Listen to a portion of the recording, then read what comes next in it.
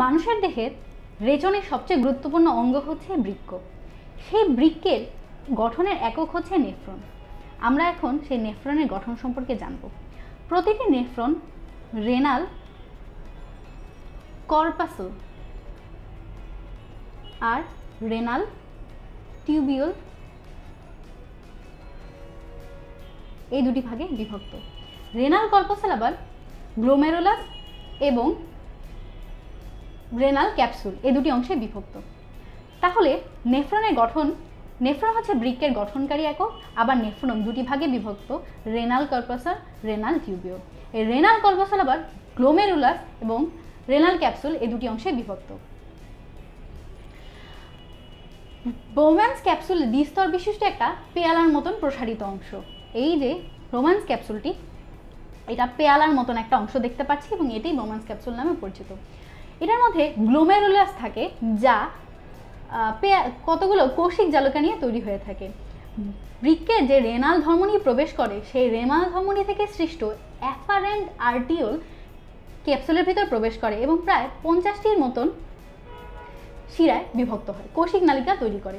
এই কৌশিক নালিকাগুলো পরবর্তীতে আবার সূক্ষ্ম সূক্ষ্ম রক্তজালক সৃষ্টি করে।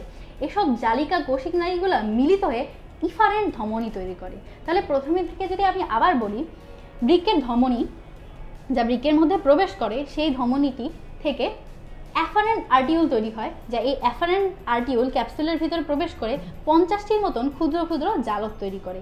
এই ক্ষুদ্র জালকগুলো পরবর্তীতে সূক্ষ্ম কৌশিক জালকে তৈরি করে। এই কৌশিক জালকগুলো মিলিত হয়ে ইফারেন্ট আর্টিউল সৃষ্টি হয় এবং এই ক্যাপসুল থেকে বের হয়ে আসে।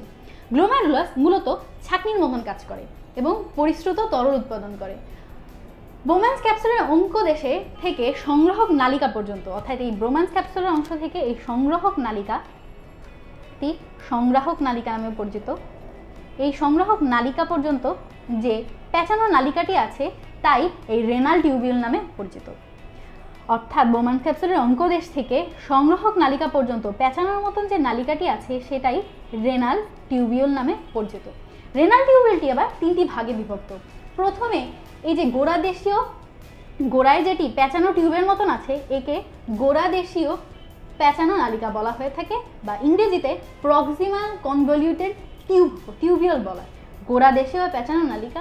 পরবর্তীতে ইউ আকৃতির একটা অংশ আছে, একে হেনলিস লুপ বলা হয়ে থাকে। হেনলিস লুপ যেখানে শেষ হয়, সেখানে প্রান্তীয় পেঁচানো নালিকা শুরু হয়ে থাকে। তাহলে আমরা এটা নিয়ে মোটামুটি একটা নেফ্রন গঠিত হয়ে থাকে।